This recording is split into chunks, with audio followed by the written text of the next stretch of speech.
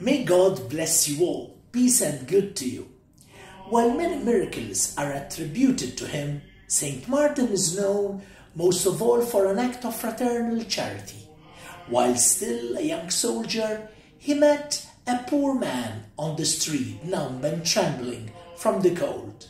He then took his own cloak and, cutting it in two with his sword, gave half to that man. Jesus appeared to him that night in a dream, smiling, dressed in the same cloak. Lord, help me see you, like did Saint Martin of Tours, in the sick, in the needy, in those who are poor. May God Almighty bless us in the name of the Father and of the Son and of the Holy Spirit. Amen.